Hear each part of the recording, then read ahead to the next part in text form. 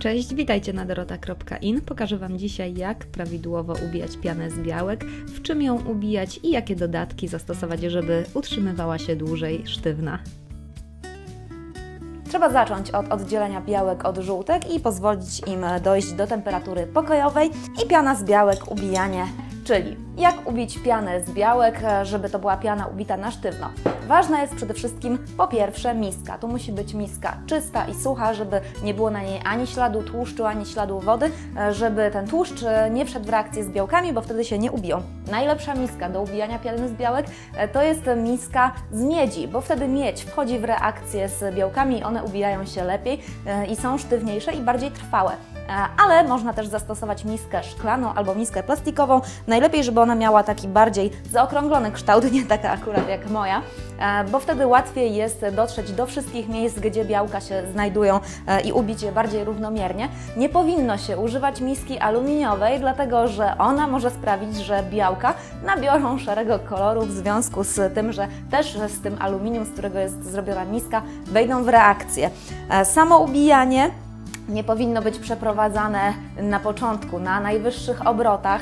Dopiero w momencie, kiedy piana z białek będzie już taka lekko zabielona, wtedy można stopniowo zwiększać obroty. Nie powinno się piany z białek przebić, bo kiedy jest przebita, to utworzy się w dolnej warstwie taka wodnista ciecz i ciasto już tak nie wyrośnie. Z kolei nie może być też w powietrzu za duża wilgotność, dlatego że wilgotność, czyli ta para wodna, będzie też z białkami się mieszać i to sprawi, że będą rzadsze i że też nie ubiją się tak jak powinny.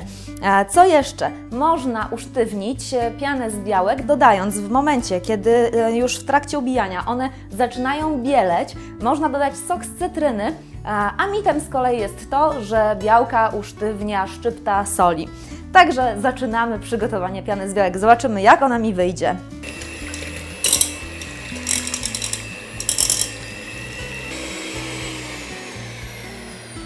Moja piana z białek już się trochę zabieliła i już się trochę napowietrzyła, to teraz jest czas na sok z cytryny.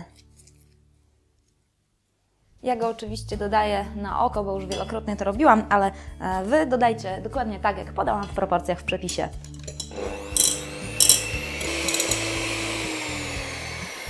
Oczywiście też nie muszę dodawać, że najlepiej ubijają się na sztywno białka o temperaturze pokojowej, czyli trzeba wyjąć jajka, a najlepiej oddzielić je od razu od żółtek i przynajmniej na pół godziny, na godzinę zostawić w pomieszczeniu, w którym się znajduje miska i w którym będziemy przygotowywać ciasto, żeby ta temperatura pokojowa, żeby białka do niej zostały doprowadzone.